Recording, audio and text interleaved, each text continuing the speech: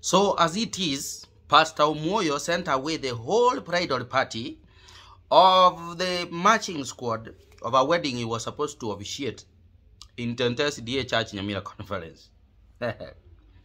I cannot comment on that issue because I was not there, but I will comment on the weddings that I have attended. Ingawa the purpose was nikule pilau na kuku, but I'm very observant.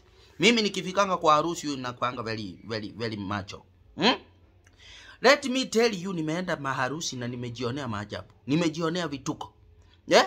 The bridal party can show you maajabu and wonders. Eh? The bridal party has confused many bridegrooms.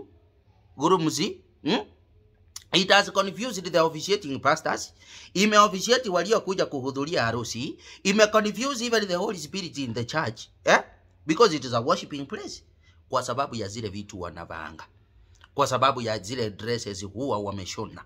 Hey! Hujawahi ingia harusi, unakuta bridal party na kuna brides wanajua kuchagua waliobarikiwa tere na tere.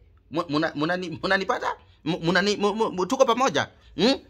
Unapata bridal party wote. Ni wale waliobarikiwa baraka tere. Baraka zinawafuata nyuma, baraka zinawafuata mbele. Munanipata? Wanaenda wanashona zile nguo ambazo zinaonyesha uwepo wa baraka. Sasa wakifika ni wakati wa marching, na DJ na yeye aliletwa yule anayejua wanazopenda. Sasa wanaanza kuinua baraka namna hii, alafu na namna hii. Alafu sasa hapa kuna kwanza hizi dresses ambazo hazifichi sana. Unaona?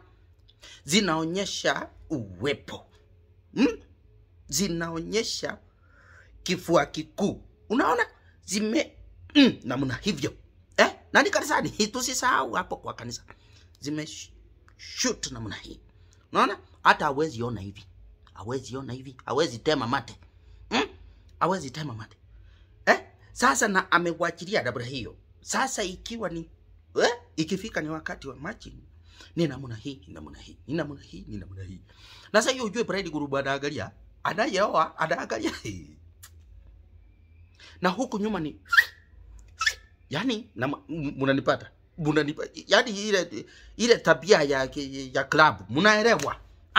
Munanipata. Sasa ndio inafikanga wakati wa vows. Will you take sijui who and who to be your lovely wedded? Unapata radi bridegroom haka na mwana. Nikumwaga maudenda mate tu anamwaga na mwana hii. Anamwaga hasiki. Mpaka anaamushwa dadi. Sema vile pastor anakuambia.